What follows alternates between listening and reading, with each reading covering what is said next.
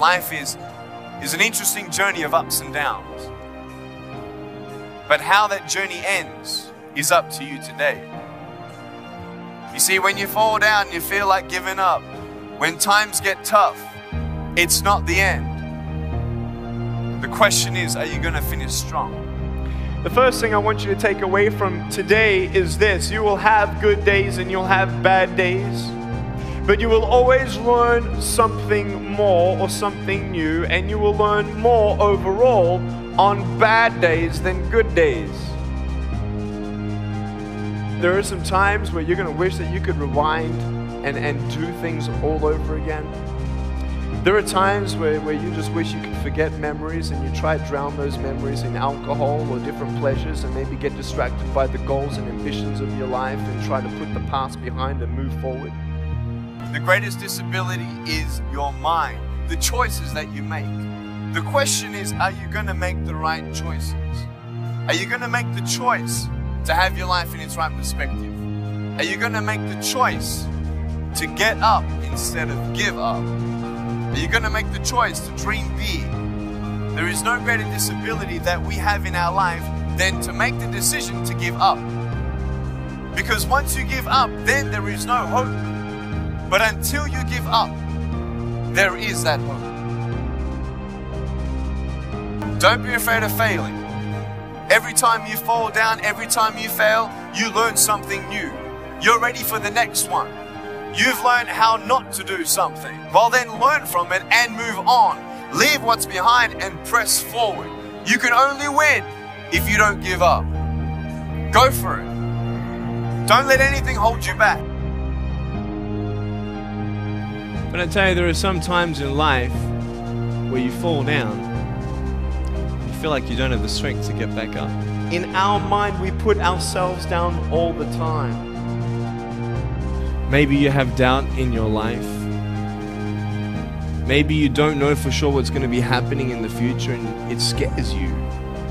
Maybe you're worried about what people think of you, what people say about you. And when you're growing up in life, it actually sort of matters to people how you look. And then it matters to you because it matters to others.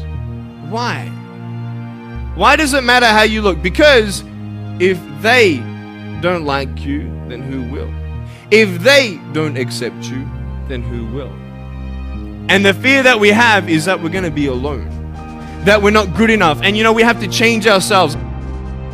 You can either live your dreams or live your fears. And I think the majority of people actually are not living their dreams, but are living their fears. I want to ask you, what are you going to believe? Are you going to believe in yourself? Are you going to believe everybody else's judgment on you? Are you going to believe people when they say that you're a failure?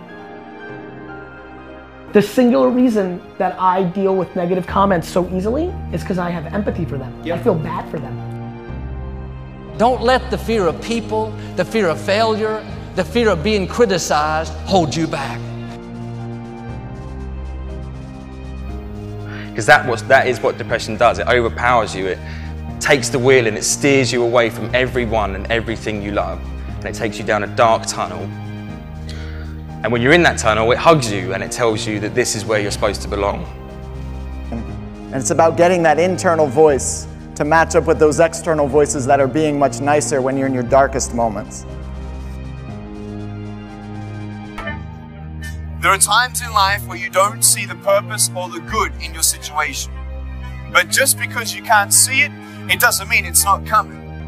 So just because you can't see the hope in your situation, it doesn't mean that it's not there.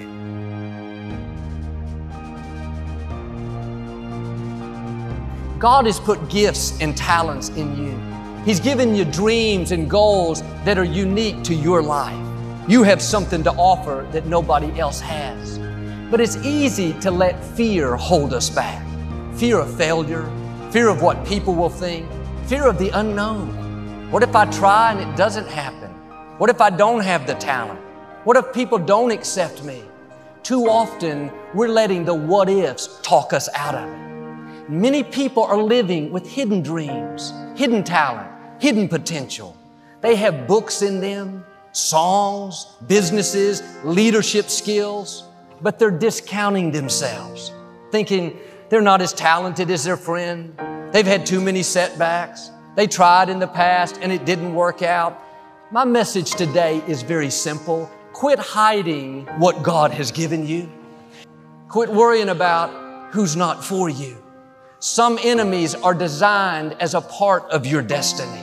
They're not going to stop you. They're going to promote you. Now, keep running your race, not looking to the left nor to the right, not bothered by who's not celebrating you, who's not cheering you on. Other people may not be able to see your gifts. They don't know what God's put in you. They can't feel what you're feeling. Don't let their discouragement talk you out of it. Don't let the fear of what they think hold you back. You're not going to give an account to people of what you did with your life. Quit hiding your smile. Brighten our day. Quit hiding your encouragement. Lift somebody up. Quit hiding your talent. Make the world better. If God has given you the gift to sing, start singing. If you can write, start writing. If you can build, start building. If you can teach, start teaching. That gift was not meant to stay hidden. It's not doing you any good, nor is it doing us any good as long as you keep it to yourself. It has to be released.